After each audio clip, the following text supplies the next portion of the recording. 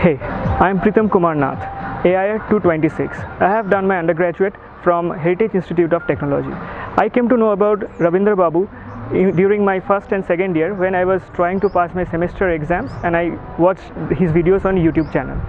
His videos were really helpful, and after that I got inspired and took his courses as a formal course, and his concepts were really very awesome. He just converted very critical concepts into very simple way of teaching, and that was the most inspiring for me. Thank you. I took his test series during my 2019 series. I took that test series and it was really awesome, right? Like, it was not very hard or not very easy. It was just at par the gate level.